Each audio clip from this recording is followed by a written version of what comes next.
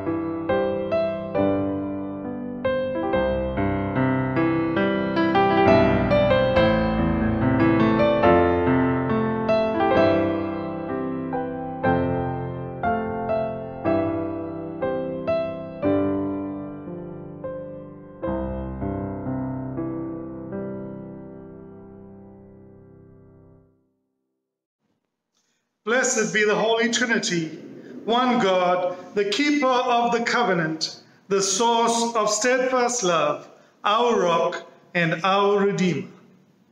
Amen.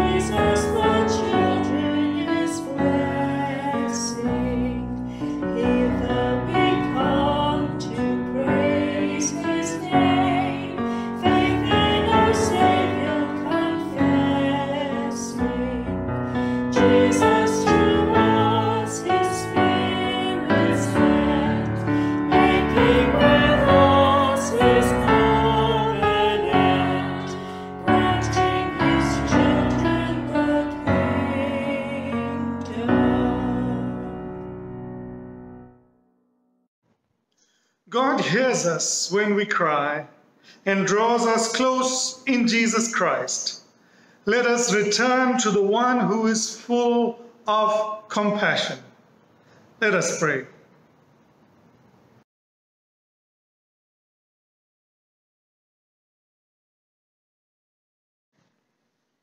Fountain of living water, pour out your mercy over us. Our sin is heavy, and we long to be free. Rebuild what we have ruined and mend what we have torn. Wash us in your cleansing flood. Make us alive in the Spirit to follow in the way of Jesus, as healers and restorers of the world you so love. Amen. Beloved, God's word never fails. The promise rests on grace. By the saving love of Jesus Christ, the wisdom and power of God, your sins are forgiven. And God remembers them no more. Journey in the way of Jesus. Amen.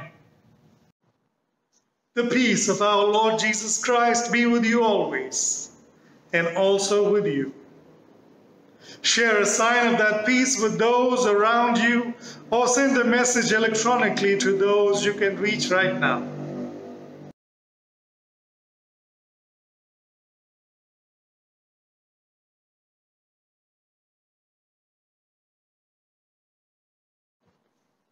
In peace, let us pray to the Lord.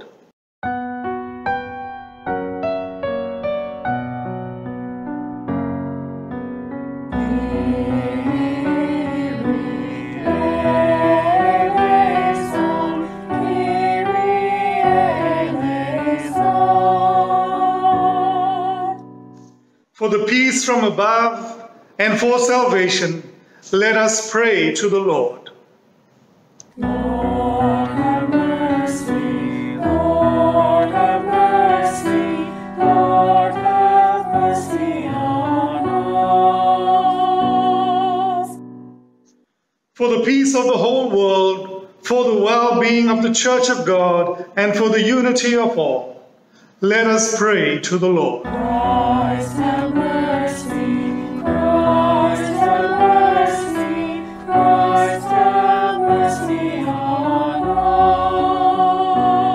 us. For this holy house and for all who offer here their worship and praise, let us pray to the Lord. Lord have mercy, Lord have mercy, Lord have mercy on us. Help, save, comfort, and defend us, gracious Lord. Kyrie eleison, Kyrie eleison.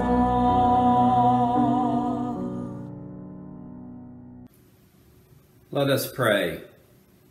O God, with steadfast love, you draw us to yourself, and in mercy you receive our prayers. Strengthen us to bring forth the fruits of the Spirit, that through life and death we may live in your Son, Jesus Christ, our Savior and Lord, who lives and reigns with you and the Holy Spirit, one God, now and forever. Amen.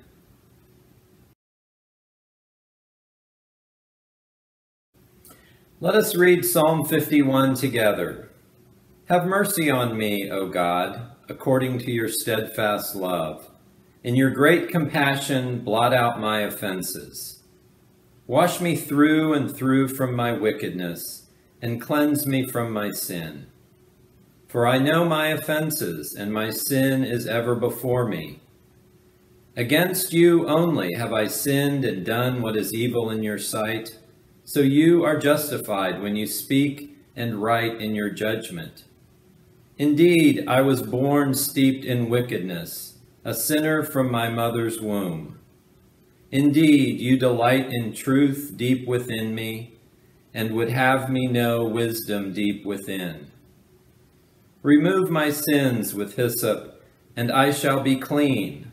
Wash me, and I shall be purer than snow. Let me hear joy and gladness, that the body you have broken may rejoice.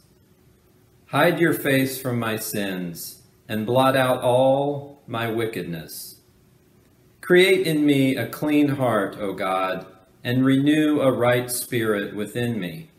Cast me not away from your presence, and take not your Holy Spirit from me. Restore to me the joy of your salvation, and sustain me with your bountiful Spirit.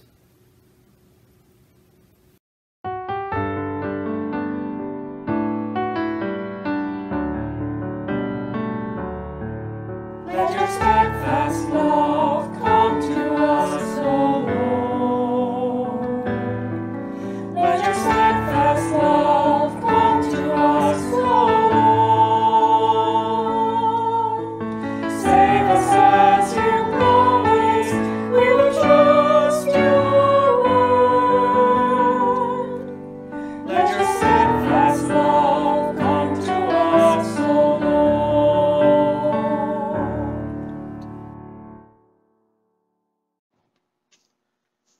The Holy Gospel according to John, the 3rd chapter. Glory to you, O Lord. Among those who went up to worship at the festival were some Greeks. They came to Philip, who was from Bethsaida in Galilee, and said to him, "Sir, we wish to see Jesus." Philip went and told Andrew. Then Andrew and Philip went and told Jesus. Jesus answered them, "The hour has come for the Son of Man to be glorified. Very truly I tell you, unless a grain of wheat falls into the earth and dies, it remains just a single grain. But if it dies, it bears much fruit. Those who love their life lose it, and those who hate their life in this world will keep it for eternal life. Whoever serves me must follow me, and where I am, there will my servant be also. Whoever serves me, the Father will honor." The Gospel of the Lord. Praise to you, O Christ. Some of our friends from the colder regions of the north, like Minnesota, referred to the show A Prairie Home Companion as common knowledge that everyone should have heard about. Okay, some of us in the South, some of you in the South are saying, we also like that show, and we also know and are fans of Garrison Keillor, the host of that show. Now, so I'm not trying to be regional, but I'm showing that there are some things in different places that we take for granted and consider to be common knowledge. Western culture is not homogeneous, as we all know. Yet there are recurrent themes like religion that Western cultures take as common knowledge. We refer to church, biblical history, and texts from the Bible as common knowledge, just as our cousins from the northern states refer to that show. Sorry, I'm not a fan, even though there are so many Lutheran references in it. Just didn't catch on. So the common knowledge assumptions about the Bible are heard not only in that show, but from public figures, even in non-religious settings like politics. For example, ex-President Donald Trump said that his text that he lives by from the Bible is an eye for an eye. He actually said that. Former President Barack Obama is quoted as saying, "Take the log from your own eye before pointing out the mote or speck in another's eye. He said that even without saying he was quoting the Bible. Common knowledge, as I said.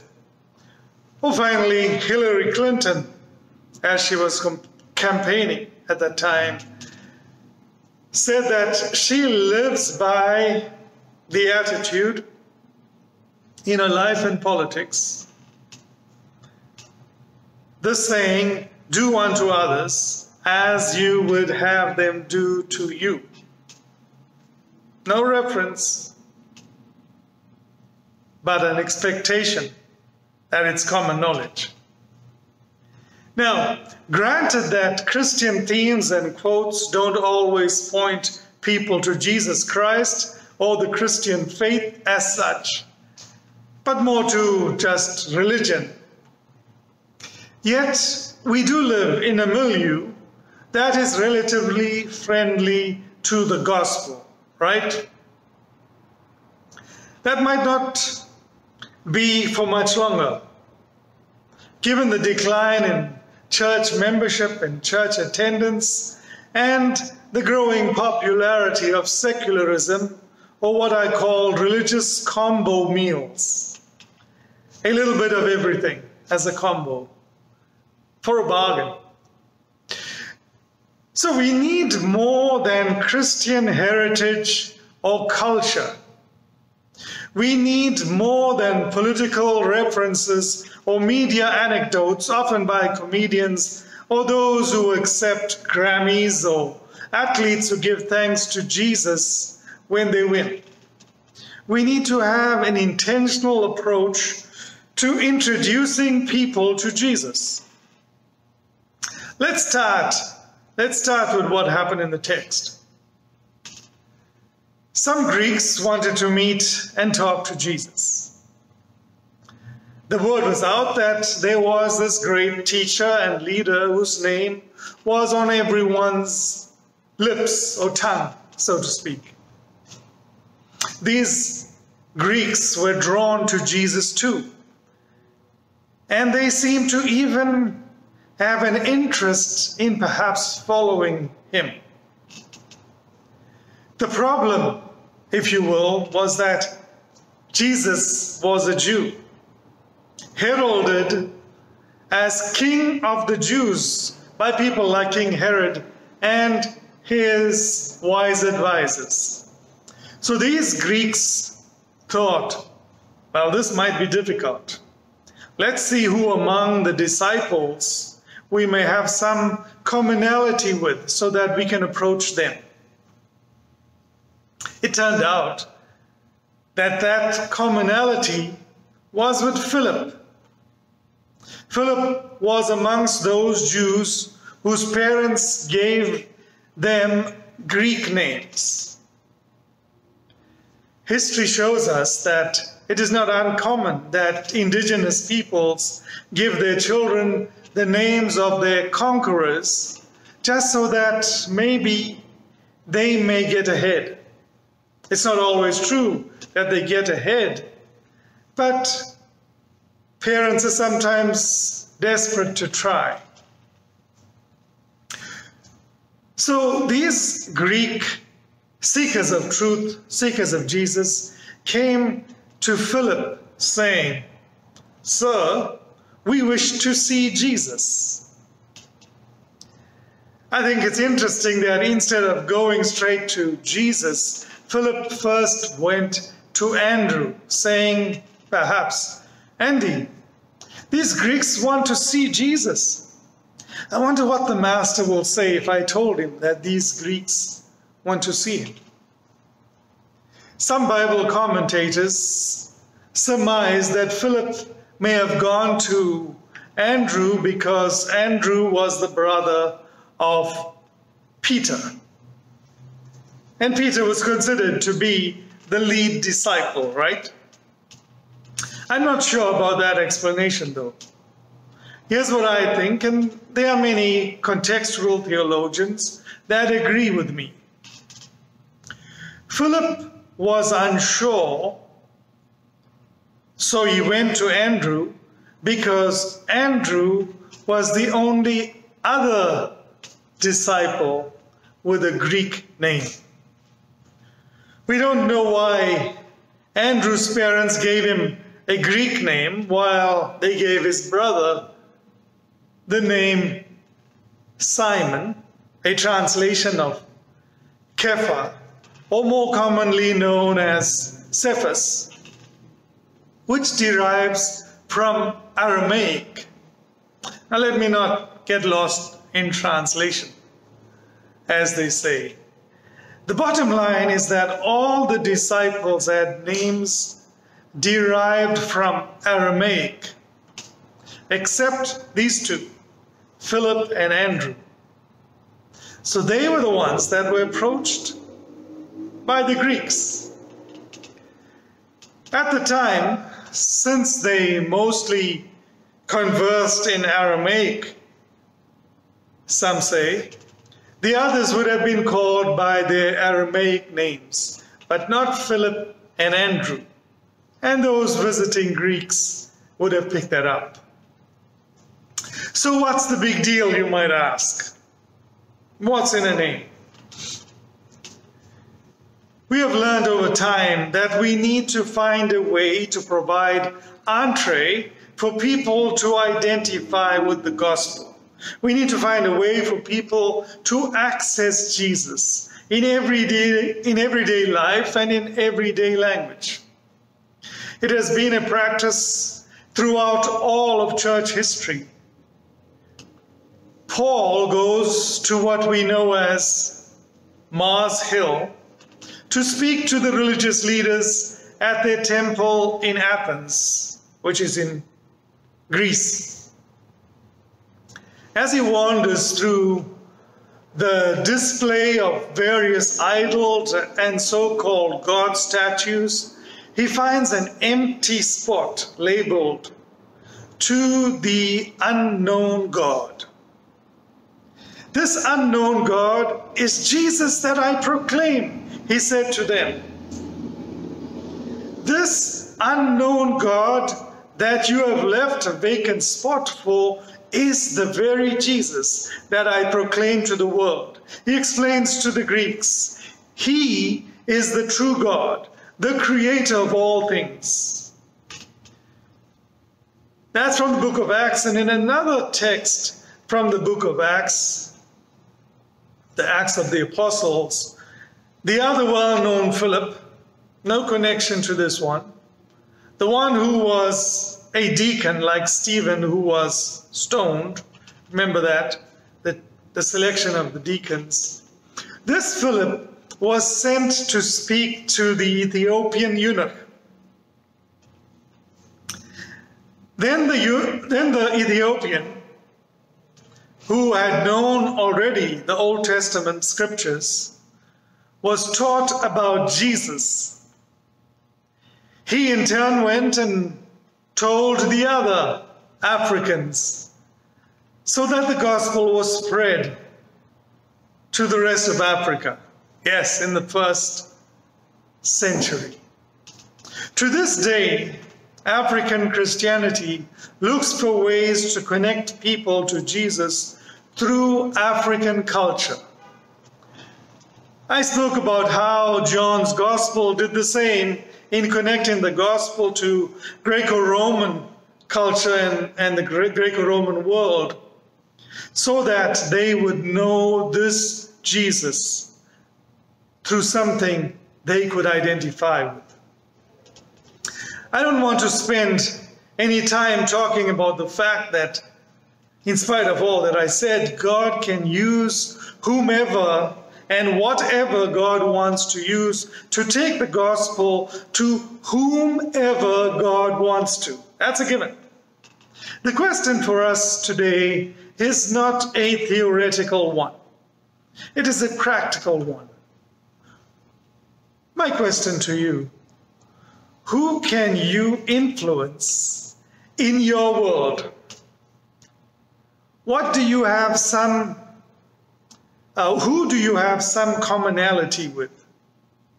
Who do you have any relationship with? All of those three things, influence, commonality, and relationship. How can you use those to bring the gospel to the people you know in your world? I think Philip knew why the Greeks came to him. That is why he went to Andrew. We have all kinds of connections in our daily lives, not just nationality, origin, heritage, or race. Today we live in a cosmopolitan culture, a global village, as some say. So we all can have connections with others. We can find connections with others, even with simple connections, everyday connections like where we shop, where we go to the gym or work out, where we go for walks, which book clubs we are part of, which library we frequent, which doctor's office, which coffee shop, which restaurant we frequent. All of that is a point of contact. Just bring them to Jesus, either by telling them about your faith or what church you go to. Depending on your comfort level, have some conversation that in some way connects them to your identity as a Christian or your Christian life. We all can do that. That's introducing them to Jesus. Then, as in the text today, Jesus will, in his own way, let them hear the gospel. They may not like it all the time, or they might love it. Interestingly, the passage from Jesus, the message from Jesus in the text today seems quite harsh. Those who love their life will lose it. And those who hate their life in this world will keep it for eternal life. Whoever serves me must follow me. I wonder if they followed. But that's not for us. Even as it was not on Philip or Andrew, it's up to God. It's not up to us. So many people get to know Jesus from a word or two they hear from a friend, from a relative, or even a stranger that they meet by chance. Politicians may have different reasons to mention Bible texts, and we know why they do. But you and I can have, and actually should have, intentional ways to introduce people to Jesus in ways and in places that they connect with us. Let's sow the seeds this spring and let God bring those seeds to the harvest when the time is ripe. We just need to be simple, but innovative, and most of all, intentional about introducing people to Jesus. Amen.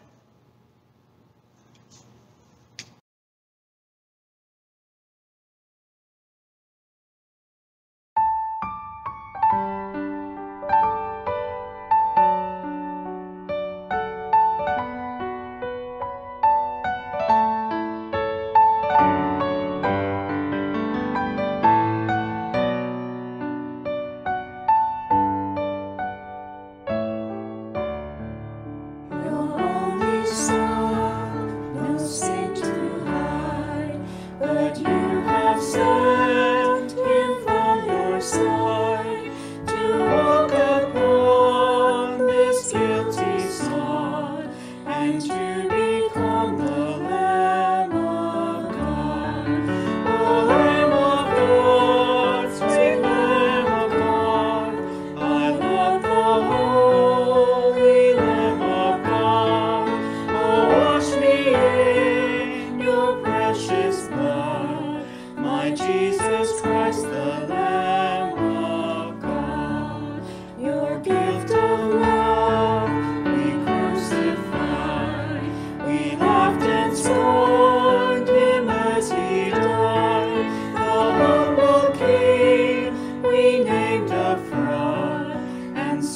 sacrifice, the Lamb of God.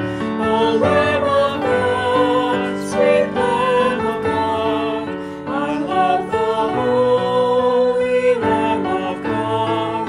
Oh, wash me in your precious blood, my Jesus Christ, the Lamb of God. I was so lost, I should have died, but you have brought me to your side, to be led by your staff and rod, and to be called the Lamb of God. O Lamb of God, sweet Lamb of God, I love the holy Lamb of God. Oh, wash me in your precious blood, my Jesus Christ, the Lamb of God. O Lamb of God, sweet Lamb of God, I love the holy Lamb of God. Oh, wash me in your precious blood, my Jesus Christ, the Lamb of God.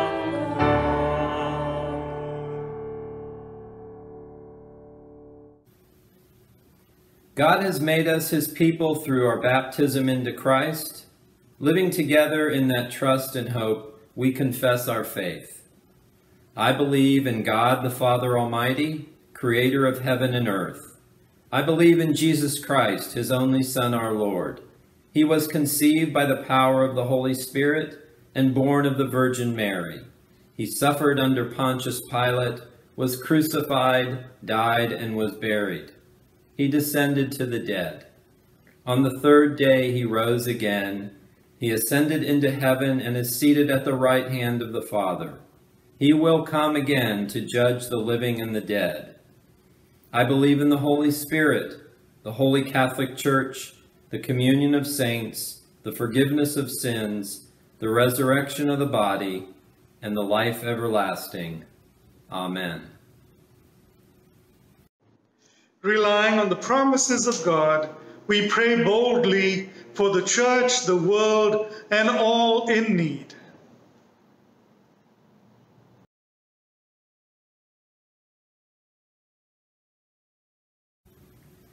You wash us through and remember our sin no more. Make your church a community of forgiveness throughout the world. Give your people courage to forgive. Through them show the world new possibilities. Bless ministries of repentance and reconciliation. Hear us, O God. Your mercy is great. You promise to write your law on our hearts.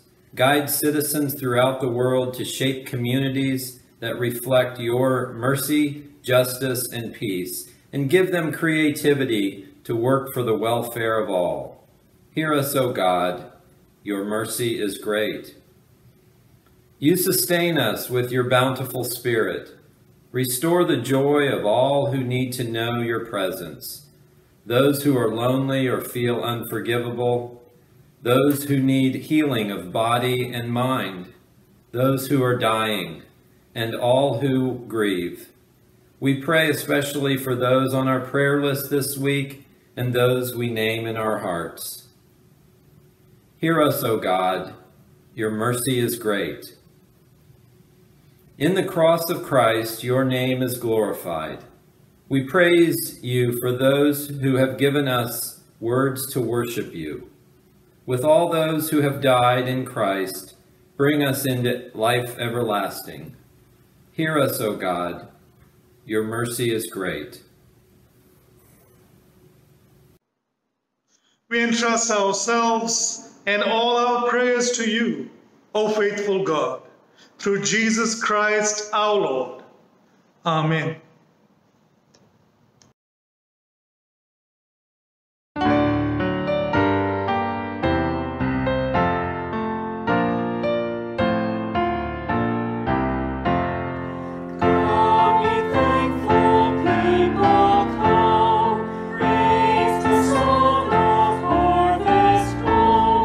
All be saved.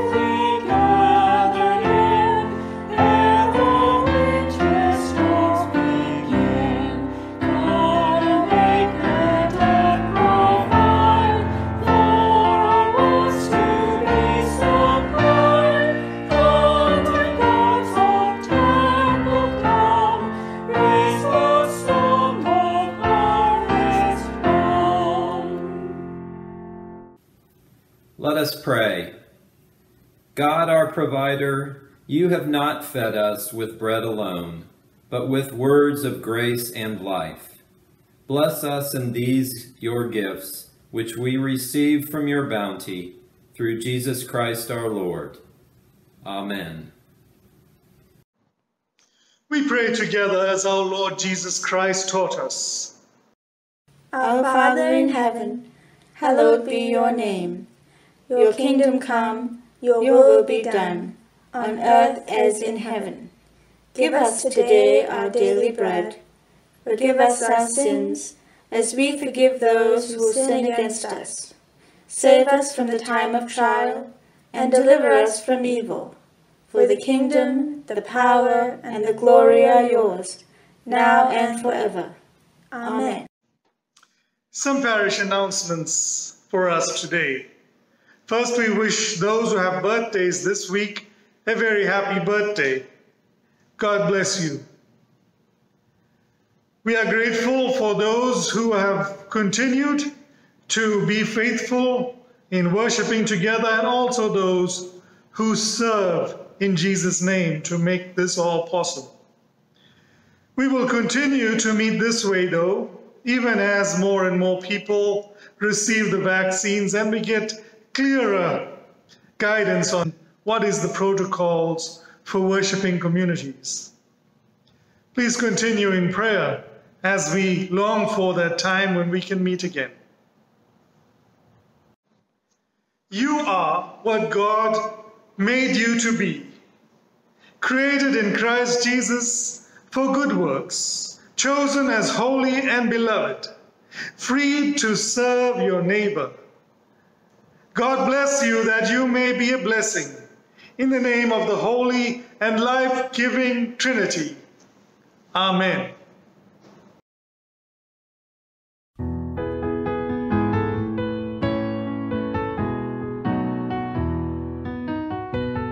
Take my life that I may be consecrated, Lord, to Thee. Take my moments and my days, let them flow in ceaseless praise. Take my hands and let them move at the impulse of Thy love. Take my feet and let them be swift and beautiful for Thee. Take my life that I may be consecrated, Lord, to Thee. Take my moments and my days, let them flow in ceaseless praise. Take my silver and my gold, not a mite will I withhold. Take my intellect and use every power as Thou shalt choose. Take my life that I may be consecrated, Lord, to Thee. Take my moments and my days, let them flow in ceaseless praise. Take my voice and let me sing, always only for my King. Take my lips and let them be filled with messages from Thee. Take my life that I may be consecrated, Lord, to Thee. Take my moments and my days, let them flow in ceaseless praise.